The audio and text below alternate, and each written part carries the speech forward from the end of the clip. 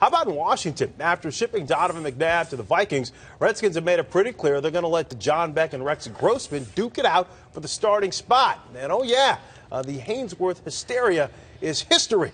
Albert Breer now in the midst of the Washington tranquility.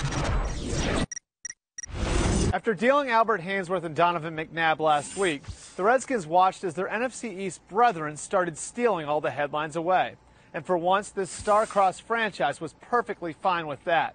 The club instead made a flurry of smaller moves to bolster the defensive line and receiving core and got used to a quieter existence without all the drama of the last 2 years. We need to be the most boringest team in the NFL right now because we had our drama in the past. So we just be boring and consistent and just come out here every day to work, man. That's how it needs to be, man. Maybe we can do big things with that method. So we got a bunch of new players. We got a lot of young players, but it's the direction we want to head. We got a little bit more youth, but the type of players that I think give you a chance to be successful.